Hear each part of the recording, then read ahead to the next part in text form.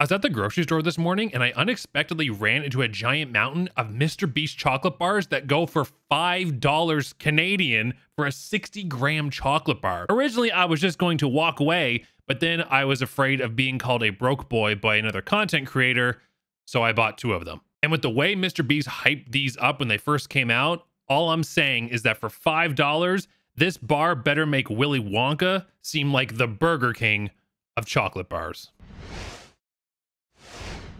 So as you saw in the intro, we have 2 flavors to try here, the classic milk chocolate bar, and then I picked up a peanut butter chocolate bar as well. Usually when I see these kind of products with a content creator's name on it, I just assume that's all it is that some other company made a bar and then the content creator got paid X amount of money to throw their name on it for, you know, sponsor, advertisement, all that sort of crap. So I usually don't take them very seriously. With that being said, if you ever see Sergeant Fidget on a product, buy it because it's really good.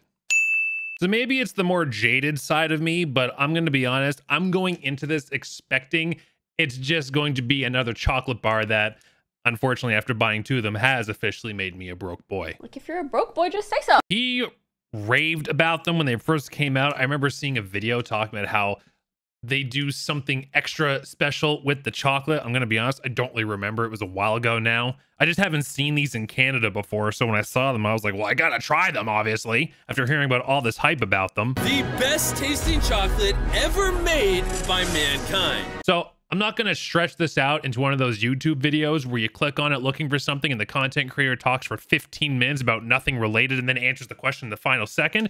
But before that, let me tell you about the time that I first had a chocolate bar. No, I'm just kidding. Let's get into it. Okay, so let's try the milk chocolate one here first, and then we will take a piece of the peanut butter. So, yeah. Oh, look at that. It even had... Camera, pick it up. Camera's not picking it up. It says Mr. Beast on there, just in case you get confused. Also, it's melting a little bit. I better hurry this up. Cheers.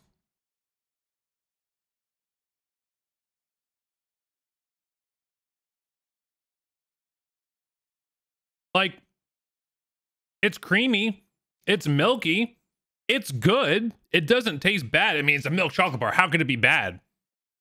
But I mean, it's not like it's ruined other chocolate bars for me. If Wonka stopped by and said, hey, Fidget, you want to come check out my factory? I'd bring an adult. But yeah, sure, let's go. Yeah, it's a chocolate bar. I can't see me dropping $5 on it every time I want a piece of chocolate. But it's good. It's creamy. It's milky. It's chocolatey. What is there to complain about? Delicious. All right, now let's go into the peanut butter variation, shall we? All right, just so you can see, this is what I'm having. The peanut butter Mr. Beast Feastable chocolate bar.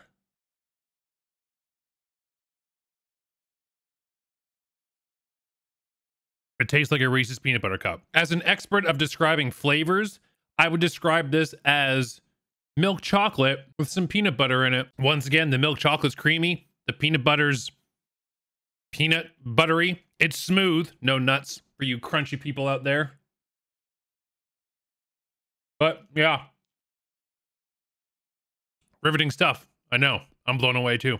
My overall opinion of the Mr. Beast Feastables milk chocolate and peanut butter bar. They're good. They're delicious. I'm not going to complain about eating these. But am I going to spend $5 on them every time I want a piece of chocolate?